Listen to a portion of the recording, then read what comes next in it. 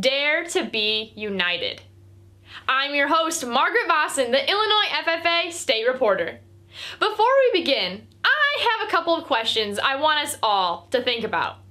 Number 1, what do Alaska, Hawaii, and New Hampshire all have in common? They're all coastlines. They're all states. Corn is grown in all 3 places. While all answers are correct, what I recognize is that they're all united under one nation. Now, let's go into the second question. What do carrots, cauliflower, and cucumbers all have in common? They all start with C. They're all vegetables. And some even said they're good with ranch. Great answers. And there's probably some in there that are similar to yours. What I recognize is that they're all united under one food group. Now, let's segue into our third and final question. What do McDonald's, snow, and a trash can all have in common? They're all found in the Midwest. They all can be yellow, and they all can be found outside. Now, I don't know about you all, but when I first heard that question, I had no idea how to answer. It took the help of members to figure out what connected those 3 things. It taught me that even the wildest of things can unite us and create a connection. To truly be great leaders, not only do we have to be ourselves, optimistic, resilient, and focused, but we must also be united under one goal to truly reach our potential and lay our hands flat on the table. Once your hand is flat, tuck your middle finger under the rest of your hand. Once you have done that, without using any outside help, keep your middle knuckle flush to the surface and try to lift up your 4th finger. Now, try to lift up all your fingers.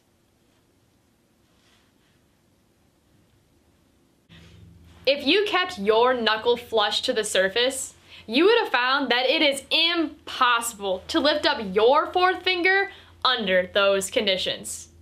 This just goes to show that if just one member of the team is down for the count, the whole team will have a hard time prospering under one goal.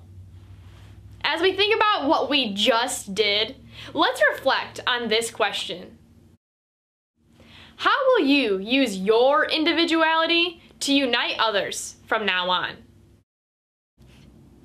In the FFA and life itself, we will be part of many teams, whether it be sports teams, school projects, or coworkers in the workplace. Just like those scraps of paper, we're all unique individuals with different skills and abilities. The thing that unites us all is our passion for the agricultural industry and our drive to grow as individuals. If we stay true to ourselves, optimistic, resilient, and focused, we can truly unite as one team. Focus on what ties us together, and we will never fall apart.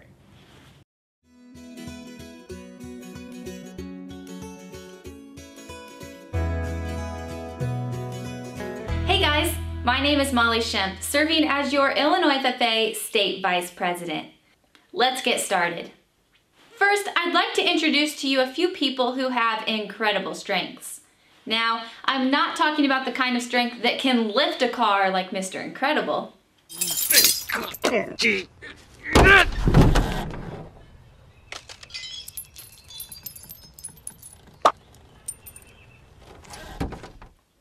I am talking about 3 people who discovered their unique strengths and used them to positively influence others. First, meet the Sherpas of Nepal. The Sherpas lead people up the tallest mountain in the world, Mount Everest. They can do this because researchers recently discovered that 87% of them have a specific gene that allows them to breathe with 40% less oxygen.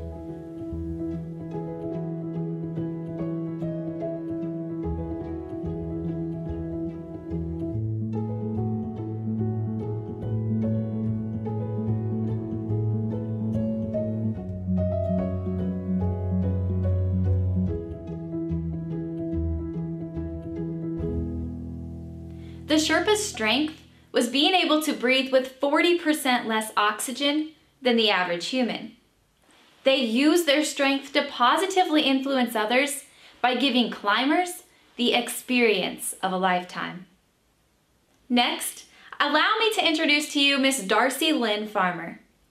At just 12 years old, this American ventriloquist and singer won season 12 of the NBC hit show America's Got Talent.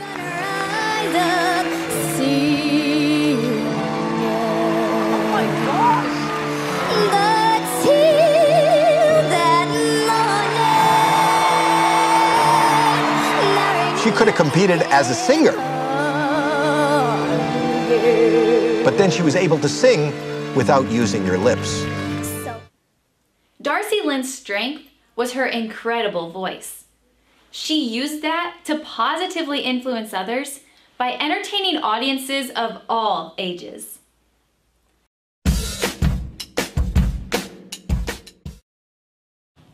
Hello everyone, Illinois FFA State Treasurer Emma Kuntz here. I'm incredibly excited to spend some time with you today. Alright, to start out, I know that we're all incredibly tired of being on Zoom or in a classroom all day. So I'm gonna have to ask you to stand up. Now that we're all standing up, let's get some stretches in to start us off. Let's take our right arm, pass it over our bodies, and pull it in with our left. On my count, 1, 2, 3, 4, 5. Shake it out really well. And let's do the same with our left arm. Over our bodies, pull in with our right. 1, 2, 3, 4, 5. And shake it out. Awesome. This is where the real work comes in. We're gonna do a set of 10 jumping jacks. On my count, on 3, we'll start. 1, 2, 3. 1, 2, 3, 4, 5, 6, 7, 8, 9, and 10. Awesome, you guys are doing so well keeping up with me. Now we have some more work to do. We're gonna do a set of 5 one-legged jumping jacks. Let's bring our knees up and get ready to do our one-legged jumping jacks. On my count again. 1, 2, 3, 1, 2, 3, 4, and 5. Awesome, you guys are doing so well. Now that we've got those done, you guys can sit back down. When we did the jacks, it was so much easier to do the regular jumping jacks than the one-legged. Why is that? It's because it's the way that we normally do it. We've practiced doing that way since we were little. So what happens if we keep doing one-legged jumping jacks? If we keep putting in the effort to achieve great results, even with difficult conditions, we're being resilient.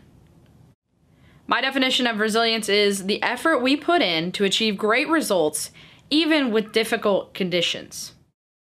If we kept doing one-legged jumping jacks over and over again, our balance would get better. Our muscles in our leg would get stronger. If we kept overcoming obstacles throughout our life, we would be able to achieve great things. One outstanding example of resiliency is Henry Ford. Ford went broke 5 different times and failed with multiple companies before founding the successful Ford Motors Company.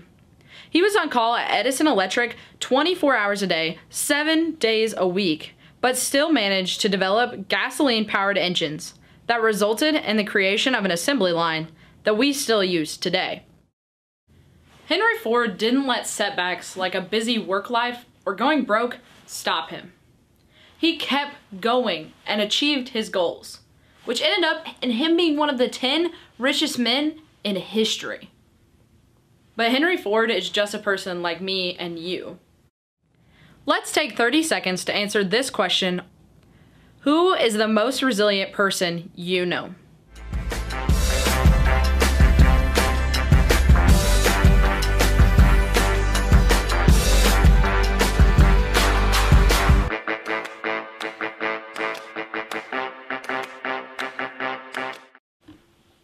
For me, this person is my mom. Now that you have your answer, let's take another 30 seconds to answer this question.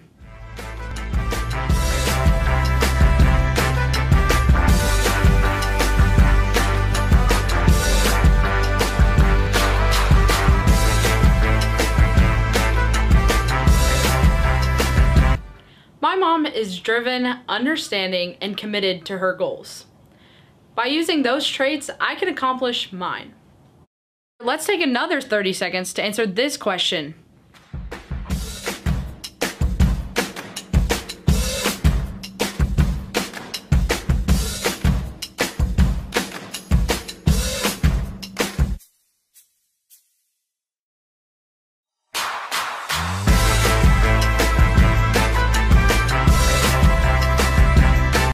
We can be successful only if we keep overcoming our challenges.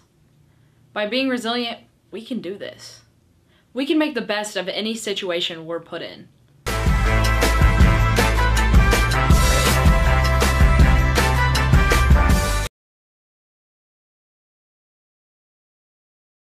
Hello everybody, we really gotta focus on this one. So let's go ahead and jump right in. We all have distractions. And even though we can't eliminate all of those distractions, if we know what they are, we can better manage them. Some common distractions, I have some examples for. We are in a Zoom meeting. It is class, we are learning, and we are having a great time. And then it happens. Our phone buzzes, and we know it's a Snapchat. We know that if we move our hands a little to the right or a little to the left, we'll be out of the frame and we can answer our Snapchat. Our teacher will have no idea. Little side note, they have an idea. Another distraction, we pay $9 for a movie. $9 for one movie. And instead of watching our $9 movie, we instead are listening to the couple to our left have an entire conversation. We are so distracted by this couple. Another distraction, we had the worst day at work, the worst day at school, or the absolute worst game of our entire life. All we want to do is go home and sit in the dark in silence. And as soon as we flip that switch, as soon as we shut that door, it's like our family moves the kitchen table right outside of our door. They are talking as loud as they possibly can. And instead of focusing on our silence and our thoughts, we are focusing on the conversations they are screaming outside of our doors. We all experience this at one point or another. It gets pretty hard to manage all of those distractions. But I dare you to think about this reflection question. What are your distractions in your life that prevent you from accomplishing your goals?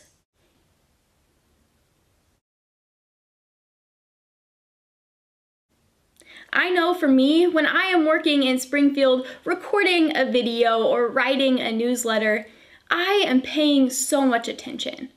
And then I check my phone once.